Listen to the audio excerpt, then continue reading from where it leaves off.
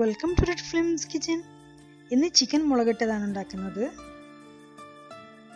ആദ്യം നമ്മൾക്ക് ഇഞ്ചിയും വെളുത്തുള്ളിയും പച്ചമുളകും കൂടെ ചതയ്ക്കാം. 5-6 വലിയ വെളുത്തുള്ളി, 1 ഇഞ്ച് പീസ് ഇഞ്ചി, 4 പച്ചമുളകാണ് എടുത്തിട്ടുള്ളത്.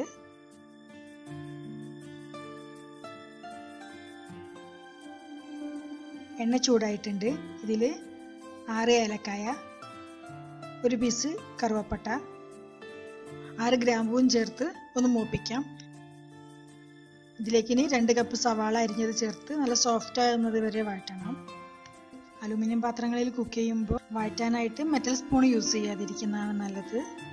സവാള നന്നായി വഴന്നിട്ടുണ്ട്. ഇതിലേക്ക് ഇനി ഇഞ്ചി വെളുത്തുള്ളി പച്ചമുളക് ചതച്ചത് ചേർത്ത് വെളുത്തുള്ളിയുടെ പച്ചമണം മാറുന്നത് വരെ വഴറ്റാം.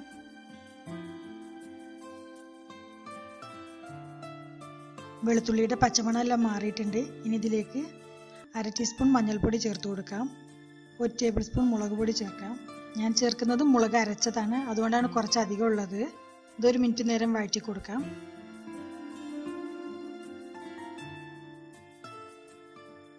ഒന്നര കപ്പ് തക്കാളി ആഡ് ചെയ്ത് കൊടുക്കാം. ഇതിലേക്ക് 2 കപ്പ് ചിക്കനും കൂടെ ചേർത്ത് നന്നായി വഴറ്റണം. ഒരു 3-4 മിനിറ്റ് നന്നായി വഴറ്റുമ്പോൾ ഇതിനകത്തുള്ള തക്കാളിയും സവാളയും എല്ലാം നന്നായി ഉടഞ്ഞു കിട്ടും. അപ്പോൾ നമ്മുടെ കറിക്ക് നല്ല തിക്നെസ് ഉണ്ടാവുകയും ചെയ്യും.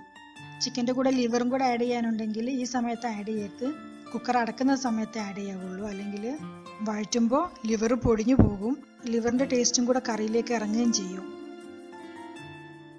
1 കപ്പ് ചൂടുവെള്ളം ആഡ് ചെയ്ത് കൊടുക്കാം.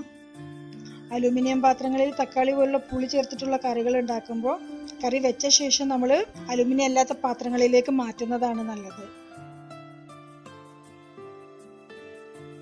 പാകത്തിന് ഉപ്പും ചേർത്ത് ഇളക്കി നമുക്കിത് അടച്ചു വെച്ചിട്ട് വേവിക്കാം.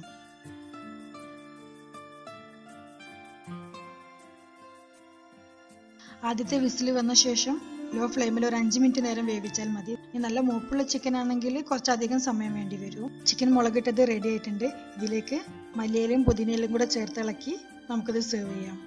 ചിക്കൻ മുളകിട്ടത് പൊറോട്ടക്കും ചപ്പാത്തിക്കും അപ്പത്തിനും പത്തിരിക്കും നെയ്ച്ചോറിനെല്ലാം നല്ല കോമ്പിനേഷനായിട്ട് പോകുന്ന ഒരു കറിയാണ്. Thank you for watching this video.